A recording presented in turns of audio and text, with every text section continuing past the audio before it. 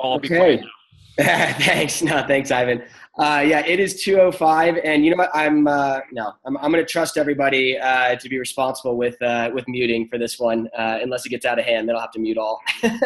But I do want to quickly go through the initiative updates that we go through every week, and get into roll call next because we got a lot of great folks on the call. Want to hear from everyone.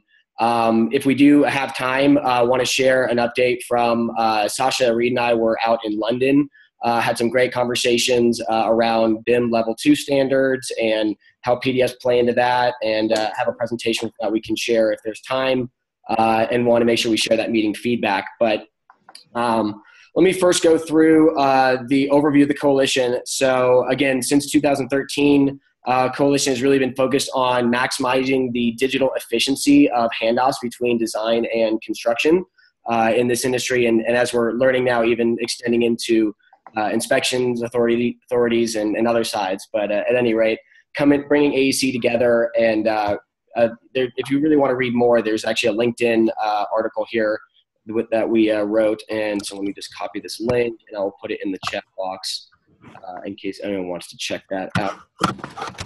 All right. So between now and Autodesk University, we are putting together what will be the more formal governance of the organization, and really trying to focus on being, again, a grassroots coalition of industry folks. And so you can see within the membership here that we're really focused on architecture, engineering, CM, trade contractors, project owners, and probably even on some of the government side as well. We'll be looking for membership of those who are the true practitioners, and gathering those folks together. We're also going to have partnerships between those software providers, Autodesk, Bluebeam, and a ton of other apps. They're out there trying to really penetrate this marketplace that want access to the practitioners and really the advice and the feedback that we give that's so valuable. And there's other, of course, service providers and hardware providers that are really in this with us and still sort of working out what that relationship is going to be within the partnership. And then, of course, there's our partnership organizations like the BIM Forum and other standards organizations that we really want to work closely with, help influence standards and grow them through a lot of these guidelines like the construction PDF guidelines. So with that, Jim, do you want to give a quick update on initiative number 1? Absolutely. Happy Friday, everybody. The initiative update is the time is now. So today, in theory, is the last day that the version 1 will be on the studio session. Because we have a lot of new callers and a few people, I think we'll let it run through the weekend. And on Monday, I will be closing the studio session for comments on version 2.0. And then I'll be giving myself about a week or so to process that information. So the following call next week, Friday, I think will be heavily focused on those updates and findings. So everybody can have a chat about the way we're headed with the new guidelines and see all of the comments that are up to date or that have been added and the suggestions that have been made. Awesome. Thanks a lot, Jim. And yeah, again, post that link in there, and please do put those comments in, and want to make sure we get a bunch packed into version 2.0. Moving on to initiative number 2, unless he's called in. Lonnie, are you on the phone? No, Lonnie. Okay. So real quick update for Lonnie's, again, really trying to grow the engagement through all of our, social channels and, create influence and awareness. It was really interesting and awesome seeing how much interest there was in Europe this week with learning more about the PDF Coalition and, what we stand for as far as the industry voice, really pragmatic standards and guidelines. So again, any new ideas of things that maybe we're not thinking of, please do fill out this Smartsheet form. I'll copy this as well and put that into the chat box. And as well, if you're not already part of the LinkedIn group, that's a great way to stay connected, as well as our press page and the Twitter handle. So Chris Langiza is actually, he told me he wouldn't be making the call because he was cleaning up his house after Hurricane Matthew. So I guess he has an excuse and a pass this week. But glad to know that his house looks like everything's okay. He was a little bit further south in Florida. But a quick update that I can give on the sort of common data dictionary efforts. So a big effort is going to be, how do we talk with COSA, the Construction Open Standards Association, and they have a former AGC XML that actually James Benham with JB Knowledge has really spearheaded a lot. And after having our conversation last week on the podcast, it sounds like there's a lot of interest in partnership and really forming some sort of an alliance between the two, because there's just so much common overlap, and really defining where is the best data-driven and naming conventions for sharing RFIs, submittal, things like that. I think the challenge is going to be, how do we make it flexible enough that adapts to different projects, but structured enough that those on the technology side that are building integrations can use it effectively. And I think the ISO standards for both PDF and IFC are really going to be critical for that, and really interested to see how we as an industry organization can influence that. But with that, let's go back up to roll call. And I did see that Carol Hagan is on the line. Thank you so much, Carol. Do you want to introduce yourself? Thought I'd jump in and say hello. I'm in Arizona, hand out a lot of Bluebeam tips. Hope to contribute, and certainly will help out with the social media side as well. Awesome. Since it is your first call, can you tell us a little bit about what you do? I am the owner of Hagan Business Systems. We provide software to the construction industry, Bluebeam being one of those flagship items. It's been a great year for Bluebeam sales, so thank you all, and keep up the good work. Awesome. Great. All right. Thanks, Carol. Ivan?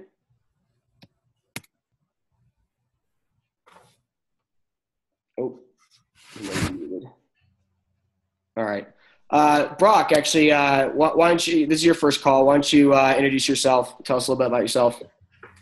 Brock Howard with DeRofus, architect by trade. I practiced for about almost 10 years, switched to the software side almost a year ago to the day. And so real interested in trying to integrate technology and integrate workflows. So I think we've known each other, Nathan, for probably twice that long, maybe a little bit longer. Also heavily involved in the AEC Hackathon movement. So if you happen to be in San Francisco in the near future, we should see if we can have some workflows related to the coalition efforts as well.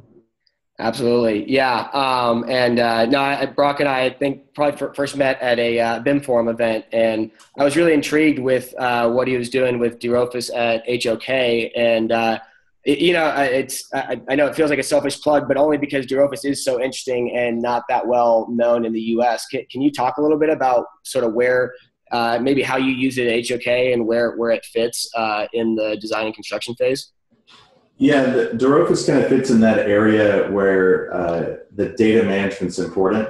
So the thing that we've been talking about for probably 10 years is BIM in the big picture of how we're managing models and information. But for those of you that have been using Revit as long as many of us, you understand that Revit's really not the best database for storing all of your project data related to the informational project. So we kind of fit in that niche area that unless you've already kind of gone beyond and you're an advanced BIM user, you really aren't even interested in us as a product. So we're really tailoring to people that want to go to that next level of data integration, communication, tracking. One of our main resources is room data sheets. So you're trying to track information about a room. It's also integrated to when you're trying to track equipment. So whether that's tables, chairs, light fixtures, plumbing fixtures, think of it as in your model, it's very, very simple. In your drawings, it's for the purposes of communication, but then all the other data that you might want to track related to the specifications, spec sheets, that kind of stuff. We even have some clients experimenting using DeRofus as their submittal tool, because they're actually trying to say all the data is here. It's a P3 project. I'm not going to send you a submittal. Just go into DeRofus and sign off on it all digitally. So With some municipalities, you can do that. With some government agencies, you definitely cannot. So from a data migration standpoint, our biggest clients, the ones who use Heroku to the highest end, are actually using it as an asset management tool. So the Oslo airport's a good example of that. Our company is based out of Oslo. The Oslo airport, at the end of construction, moves all their assets into Heroku, and now every new project is actually using the same asset database. So you're not trying to figure out what's the latest light fixture or what's the latest plumbing fixture. They already have all their standards in place. So some of our big clients are healthcare, airports, that kind of stuff. But we also have some clients that are using it for small renovation projects. So it's very scalable. If you want to learn more, just hit me up. We're also on Twitter at Heroku. So if you have any questions, just reach out. That's really interesting, Brad. I actually, because I go back to the Sutter Castro Valley days when Herrick Steel and their detailer had set up the first in-model review for structural engineers to not have to wait until and part of this presentation from London actually talks about that breakdown and how much better it is to bring it in up front. And it's interesting. I didn't realize that was now, possible in some of these Revit workflows, I guess, through Heroku. So very, very cool. Very cool. Moving along, Roberto. Oh, sorry.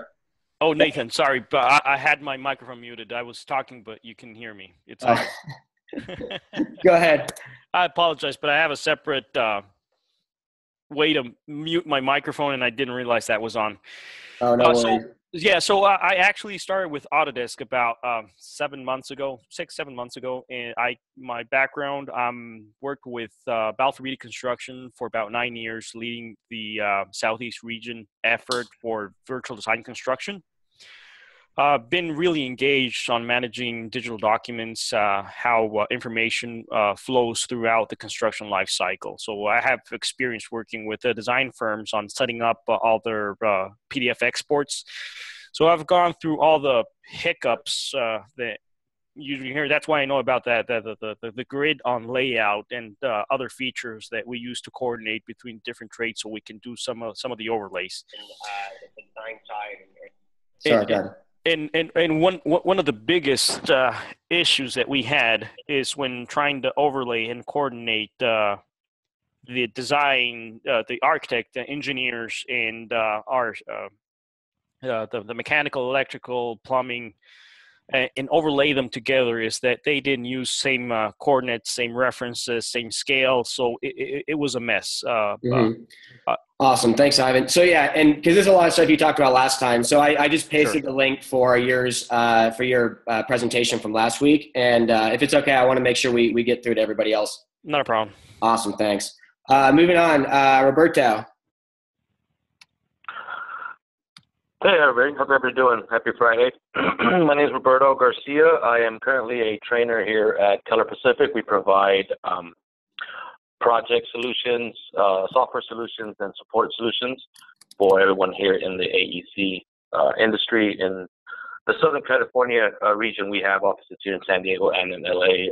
I provide most of the training for Autodesk products and Bluebeam products. I've been in the electrical engineering industry for about the last 16 to 18 years, the last couple of years working with contractors on the prefab side and getting a feel for the whole project cycle. So I've been using AutoCAD since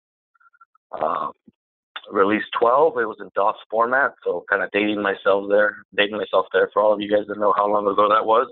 And just recently started using Revit a couple years ago, getting into the whole BIM movement. So here as a trainer at Keller, I provide a lot of the training for local contractors for Bluebeam and Revit and AutoCAD. So I kind of like to convey that message and be the evangelist to kind of set some of those standards so that they can all kind of, get everybody on the same page, on the same level, just so that a lot of this information becomes seamless as far as communicating it. So that's what I'm here for, just try to provide as much, be a conduit, I guess, to all the other users here, and hopefully we can establish some of these standards and alleviate some of these pains. Absolutely. Thank you. As a fellow service provider, I agree with you. Jim, real quick, well, let's go through you, but let's keep going. Cool. Lend Lease Construction, based in LA. offices kind of throughout the United States, a quality operations manager with Lend-Lease here. So working on a couple projects that we have next to the Staples Center and a couple other areas. Definitely looking forward to spearheading this, the coalition and getting these guidelines to help the day-to-day process. Awesome. Thanks, Jim. Terry Ann? Okay, I'm unmuted, right? Yes, you're good. Okay. Hey, Nathan, my name's Terry Ann. I work for Bluebeam. I've been with Bluebeam for about 7 months, and before that I worked for Turner. I'm just going to talk a little bit more business. If anybody wants to be added to the website, so Nathan, if you can just pull up the Construction PDF Coalition website on the members page. So I manage the website for the coalition, and I would be more than happy to add your name to the site. You'll see we have the design division, the construction division, and then down at the bottom, the technology partners. So if you can just click on maybe Lonnie or Nathan Woods there, Nathan, and that way people can just tell me what they can see what they need to include. If you can just give me your name, your position, your company, your email address, and then why you wanted to be part of the coalition. I think the more people we have on there, the better. It'd be nice to have your story on there and why you wanted to be part of this. And you can email that to me. Nathan will send out probably the meeting minutes for that and my email address on where to get that. But I'm just tinohilly@bluebeam.com. Awesome. Thank you so much, Terry Ann. Thank you. Thanks, everyone. Woo. And they should just email you directly? Yeah. Just email me directly so Nathan doesn't have to deal with a bunch of extra emails. Awesome. Or you can email the CPCoalition at outlook.com. That one as well. I check that one as well. Awesome. Thank you, So Terry yeah, Ann. please. We'd like to get as many people. If you're on these calls, you should be recognized virtually that you're a part of this. And you should be able to just type your email address in the chat box for everyone, and then they can just click on it. Okay, perfect. Awesome. Moving on, Frank Moore. Thank you for being on. You want to introduce yourself? Yeah, hey, this is Frank Moore. I'm with Autodesk. I've been there a very long time. My team at Autodesk does some business development. Historically, we were formed actually as a reaction to the GSA BIM program, so I was directly involved in managing expectations around what you can and can't do with that GSA BIM program. Our team also is a liaison to Building Smart, the various chapters across the world. Ivan, who you know, is on my team. He's helping us get a lot more literate around the real world of construction workflows. And I want to welcome Brock from DeRofus. Brock, say hello to Ralph for me. I've got a long, hell of a relationship with Ralph. And I think to oversimplify what DeRofus does, they manage the I in BIM outside of the Revit modeling, any BIM modeling tool, and manage it across a multi-user environment, which is very, very important for hospitals and things like that. So they really do a great job. I would think, Nathan, for the U.S., it might be too sophisticated for those of us in the U.S., where they're very data-centric in Europe. They get it. But I think if people see what that does, managing the I in BIM across the life cycle for something like a hospital, very, very powerful tool. That doesn't mean there aren't people from places that do that want to come here and help us do that. So I'll leave it at that. But actually, if you're allowed to, I guess, can you give us a quick update of what you were doing with Building Smart recently this week, just so we know? Yeah, we just the Building Smart has a strategic advisory council made up of vendors, BIM vendors, and some key counselors. I can send the link to the strategic advisory council. Figure out this chat window, I can send you the link to what the strategic. After you explain it, we can type it in later. Yeah, okay. So what I'll do, but basically it's just a. Does he know AutoCAD? I know he knows Revit. Yeah. Okay. Actually, no. I will say that I'm not as hands-on as I used to be, but I did model 1800 F Street in Revit myself, but I had lots of help, and I've also done a lot of work around AutoCAD, the sheet set manager. So I've got a lot of experience with standards, but with the Building Smart Strategic Advisory Council, is just a group that are dedicated to a little more business focus for Building Smart and helping articulate what Building Smart can and can't do for people around the IFC standards. And so what's nice about what's happened lately is a lot of very good practitioners like Arup, HOK has always been involved, some construction companies, Skanska, Hockteeth, Vicom division, others, Kojima, Japanese. So there's a lot more, I would say, practitioners, especially construction companies, joining the table in terms of the strategic direction of building smart, because it's been, as those of you that have been to a meeting, sometimes they can get very, this is a very good meeting compared to building smart. Some of the building smart meetings can get very technical real fast, and I think the idea is to sort of grow it and focus on the data exchanges that make the most business sense. And so I think that's what's going on with the Strategic Advisory Council, just trying to move the ball forward in a kind of responsible way and focus on some of the business issues that should be focused on, and managing expectations. There's still people that believe you should round trip IFC files, which is not supported, things like that. So, but I'll drag in a link to that council. And then, of course, Building Smart's always looking for more people to join. And technically, the BIM Forum in the United States is the new home for the Building Smart North America. And I'll be in attendance along with Ivan and some other members of the team in Atlanta, I guess, in less than 2 weeks, right? A week from Monday, right? Absolutely, yeah. So looking forward to that. Let's move along. So Lon Smith, you want to introduce yourself? Yeah. My name is Lon Smith. I'm with Bernard's, fairly good sized general contractor construction management firm in Southern California, based out of San Fernando mainly. I'm a systems and integrations manager with them. Just recently added to that team. I've been in the field about 8-9 years before that. Pretty much responsible for developing policies, procedures of new software systems, as well as helping with the push to take digital documents a lot more out in the field and out of the office. So it's a big project, but I enjoy it. Awesome. Well, good. Hopefully you can learn and share with us. Thanks so much for being on, Lon. Michael, I know you've been on a few times. You want to really just quickly introduce yourself?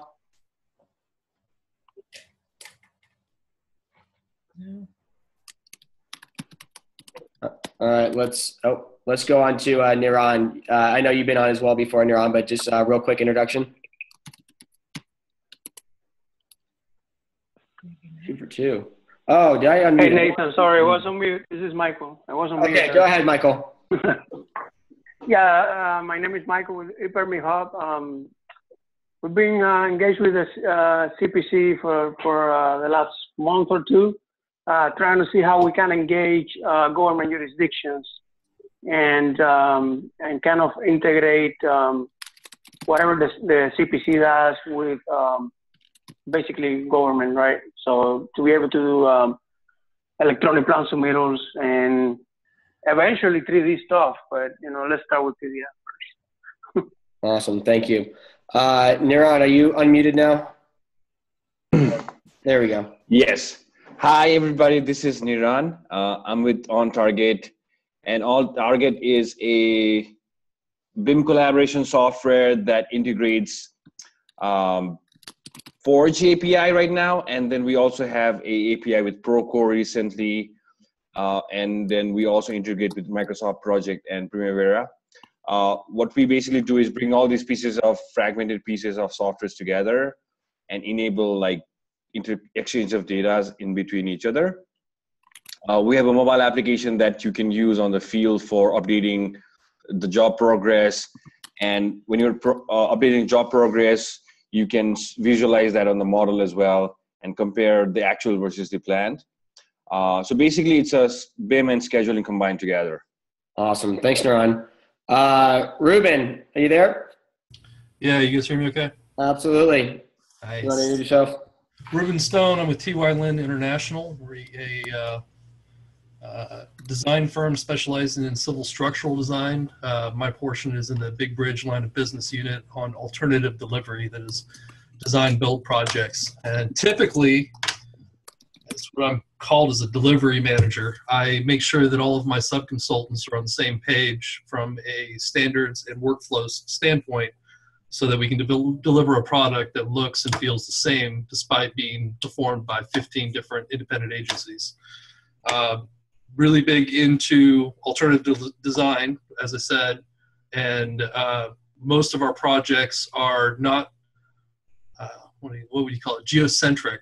My staff is in various time zones between anywhere in the United States and North America to the Middle East. So I've got a lot of challenges when it comes to digital delivery, and I'm investigating better things and better processes and more stringent standards to foist on my victims. Wow, that is awesome. I'm curious, what percentage would you guess of bridge and road projects are some sort of a design build alternative delivery contract? Well, it depends on the region and the states. There's always an alternative delivery project available to people just because of the accelerated construction schedule involved in that metric. But it's really agency by agency. I couldn't guess at a percentage, but that's pretty much all I do. So 100%? Yeah, so enough to keep you busy. It's enough to keep me busy. I don't really pay attention to the bread and butter projects anymore. Awesome. Alan Engel, thank you for hopping on. You want to give a brief introduction? Hi, VDC FM Integration Manager with JLL. Act as a liaison between our owner clients and the AEC teams to push data directly from the design and construction project into not WMS or CMMS. Do you use DeRofus? Rock and I actually talked at RTC and we haven't caught back up together for some opportunities. My problem is I don't have contractors using DeRofus. If I have a contractor using DeRofus, I'll use DeRofus. And we started talking because I potentially have a client in Canada that they may have some people using DeRofus, and so we may work with them from there. But I mean, I know DeRofus very well. Yeah. Interesting. Thank you. Okay, we've also got some phone callers in. Who's 213? That's me. Oh, Jim, or whoever. Okay, 786. Or is anybody only on the phone?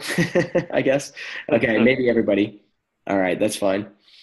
Did anyone that did not get to introduce themselves before I take over the show? All right. I saw Carol on the phone. Did she introduce herself? Yeah, she came on after you were done. Okay. I think next time we're gonna have to get Carol to present because she's got so much knowledge in there.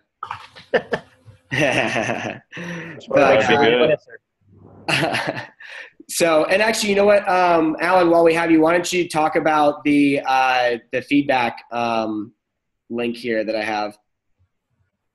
Oh, do you have the link? Yeah. So yeah, I just brought it up.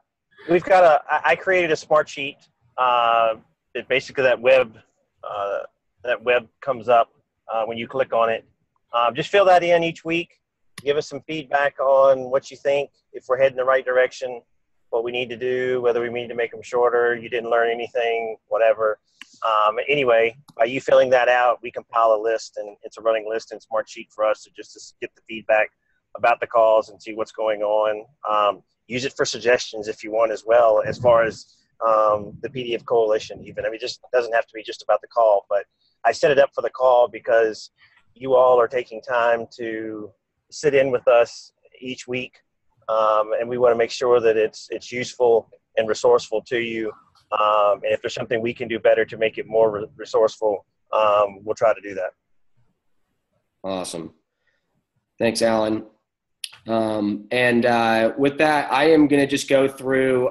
So for the Bluebeam Lending Conference, there was a lot of discussion around the use of PDF files. And for those of you who are not aware, the UK is really going through a big transition when it comes to BIM standards, and especially around this idea of a common data environment, which is really very much in line with a lot of what we're talking about in our Initiative 3 of the sort of data dictionary across projects. So I wanted to just take this time to share this presentation that I put together for the Bluebeam conference, go through it, and then, any discussion or ideas that come out of that, and we'll just make sure we wrap up at the end of the hour.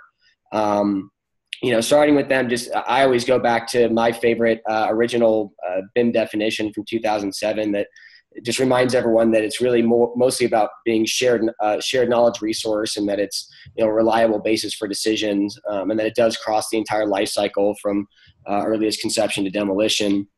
And for those of you who don't know me, you know, my background was implementing BIM and different innovation efforts across DPR construction for about 10 years, and started on 2 different integrated project delivery contracts with Sutter Health, really as sort of a petri dish of trying out new innovations in ways where we're using Bluebeam Studio for online collaboration, where, you know, nobody would have thought that that was comfortable.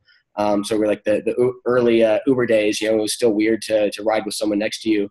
But you know, trying to start following off from that, you know, learning a lot about, you know, the role of PDFs and really the role of efficiencies from, you know, MEP drawings that, you know, have all this internal metadata of their spool sheets and the parts lists and how that goes to their fab shop, and how they're really owning, you know, supply chain optimization.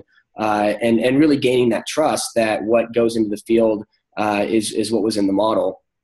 And you know, we talk a lot about location accuracy, and one of the things that this has, you know, little to do with PDF, has a lot to do with data, is just the trust that you can take individual points from the field, from the model out into the field using robotic total station, and the efficiencies that come from that.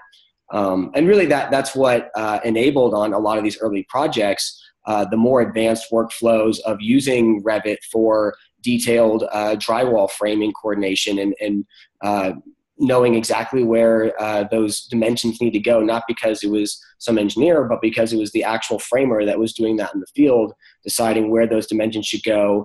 And really is only possible because they trust that where that duct is in the model is where that duct is going to be in the field. And so then they can produce their, you know, data-rich PDFs, which, you know, back then it was easier just to print on 11 by 17. And, you know, frankly, if it's only one sheet, I'm fine with that. But a lot of them are moving more towards the tablets, the iPads, the Androids. And it really allowed them to disrupt the process and start framing out a lot of these openings prior to even ducts or pipes showing up, because they knew where it was going to be. And if there's a conflict, you just look at the model, and the model would really you know, be that single source of truth that was so important. And really that alignment between 2D and 3D that we're trying to get with CPCoalition. So you can see just the great success metrics from, you know, reduction in rework and increase in productivity from this type of a collaborative approach to, you know, MEP coordination and getting out in the field.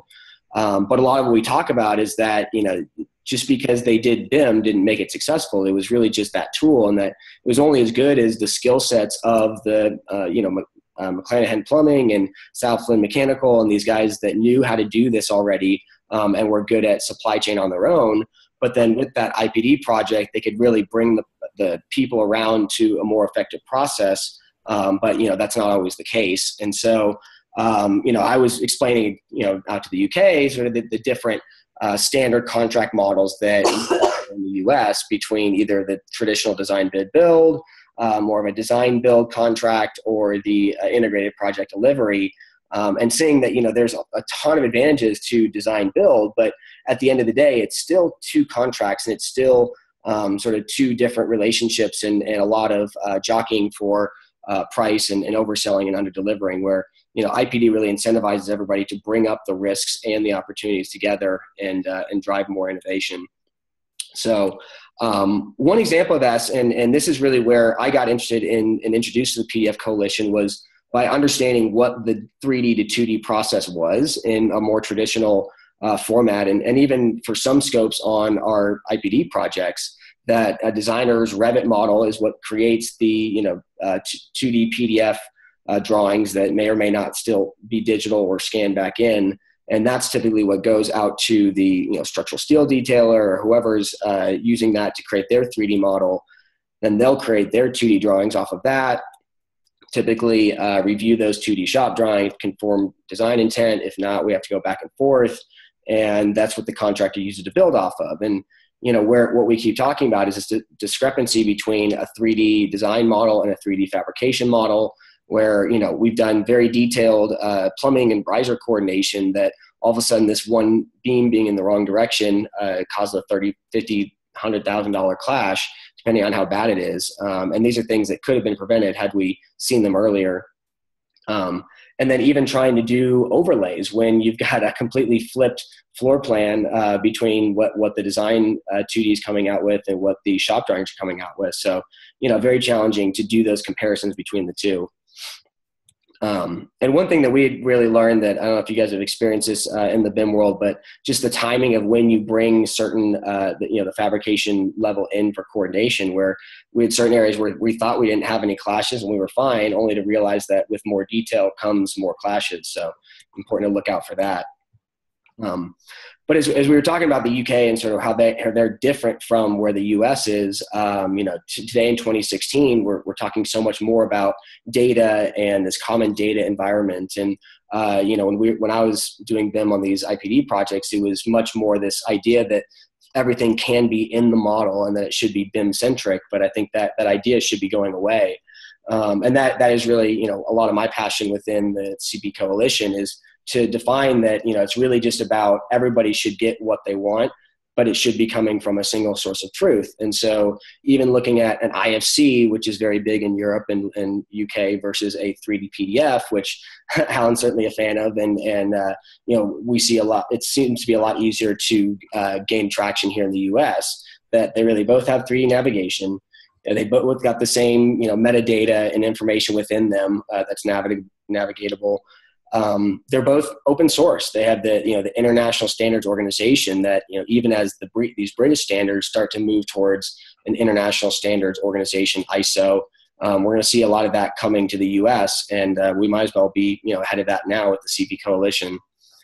When it comes to file size, I think that's always been a really great benefit of the 3D PDF, is that it was small enough to email, whereas the equivalent of an IFC was significantly larger file size, sorry. And then, interesting enough, in the US, I think you'd be much more likely to find someone with, Bluebeam or Adobe already loaded on their computer, much less likely to see someone with Celibri or Tekla BIM site. I think Celibri does have more use in Europe, but even still today, I think the vast majority still would have an Adobe or a Bluebeam.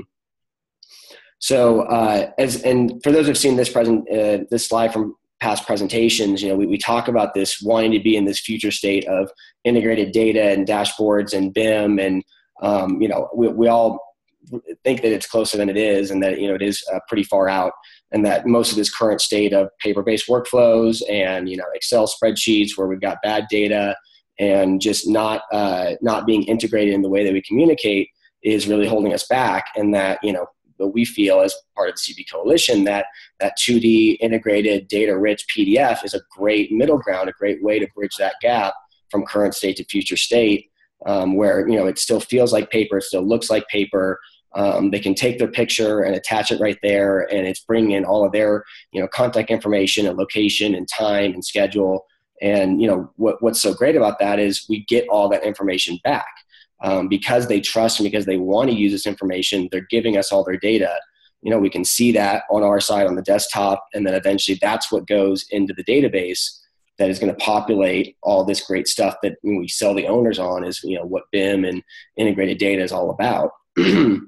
So, to me, we're all about how do we just get pragmatic standards, pragmatic ways of moving from design and construction. And I love Brock's example where you could go even further up into Revit and do a lot of these in-model reviews. The most efficient way that we're able to do it on this project, and this is still probably fairly advanced for most projects, to go from a 3D model to, and having a coordination sort of go-to meeting there, to creating 2D shop drawings that go straight into a Bluebeam studio session for collaboration review and stamping, to directly go out for fabrication, and not allow any of those revise and resubmits, because we just solve the problems in the studio session, and see the back and forth and the answer saying, okay, yeah, as long as you fix that, go for it and stamp that and release that for fabrication. That's how we were able to save the time and the efforts to really make up schedule on the hospital project we were on. But my vision for those folks out there in the UK was, if you're going to have this common data environment, the CDE in the center there, that it's not just going to be BIM at the center. We're going to have drawing-centric workflows that are Bluebeam, or they're going to be other PDF viewers like Field Lens and Procore, and as long as they're integrating and sort of following those same data standards, we can all share between. And so, with that, I think that was the last part. And, again, had a bunch of folks trying to, join CPCoalition after that, sharing that, this is really what we're all about, and had a really good discussion. So with that, I will see if there were any questions from any folks based on what I just shared.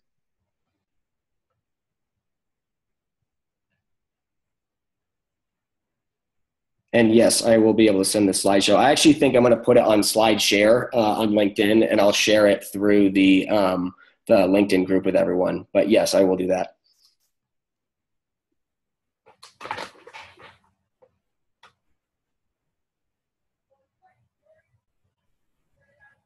Awesome.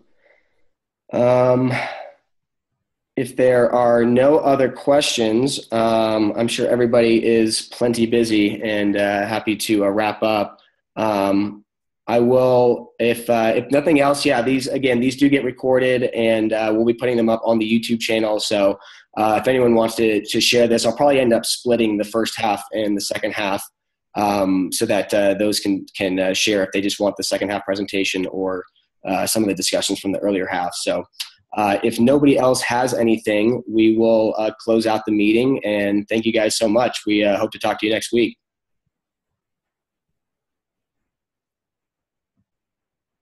Thanks, Nathan. All right. Thanks, everyone. Thanks, Nathan. Thanks, everyone can hear me. Yeah. Bye. Bye.